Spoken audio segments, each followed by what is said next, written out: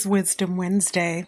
Can you believe it? We made it to see another Wednesday, and I'm so happy to share with you.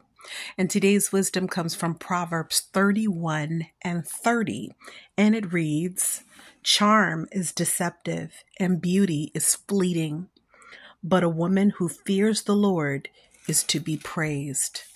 I don't know about you, but that is what I definitely am working on every single day of my life. I fear the Lord because I know that He is the giver and taker of life. I know that He is my Alpha and my Omega. I respect and reverence His power.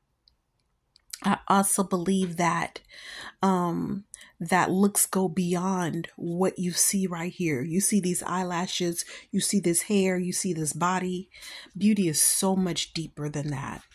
Beauty has to do with grace.